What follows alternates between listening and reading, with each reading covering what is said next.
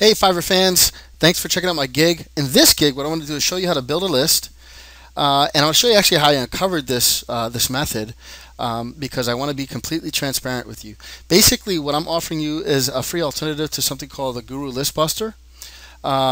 It's actually a low-cost alternative, right? Because you don't have to pay. There's a $21 fee in order to get this feature that I'm going to actually give to you for $5 here. But these are the steps that I outlined. So basically, what I wanted to do was build a list. And what I did was I did a search on Google Plus, on my Plus account, for build my list with the quotations, just like that. And what happened was I came across a post that had the access to a link for a Guru List Builder. And I basically watched the video that was presented to me there, and I saw everything that it did, and I downloaded the program, but there was a problem. The problem was that you couldn't save the list that you built, that you were able to extract using that software, unless you spent 21 bucks. So I realized that I could do the same thing, but for free. I found an alternative way to do this for free. So if you buy this gig, that's exactly what I'm going to show you how to do. So these are the steps that I took. I want to show you the video, and then I'll jump to a demo real quick. So I did a search for build my list, just like this, and I came across this post right here, givingfreesoftware.com. It took me to this page. I watched this video. I suggest you do it as well.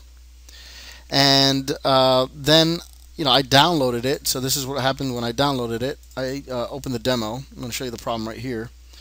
And in the video it says, hey, search for somebody, some guru.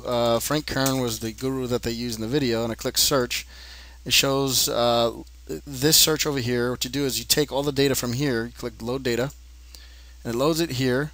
You click on that, and then you click on extract emails, and right here it shows you got 7 emails already extracted from that list. You click load data again, it gives you the next page.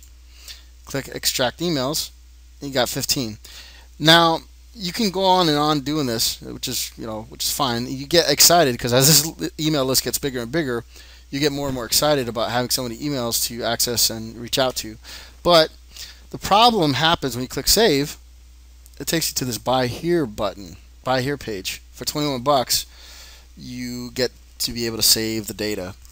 And this one's showing 6,700 emails, but I didn't want to spend that, so I found an alternative solution using free software again, but this time you'll be able to actually save the data. If you want that solution, just click the Buy Now button, and you'll get instant access to show you how to do that for free, for not 21 bucks. Thanks for looking at the gig. See you on the other side.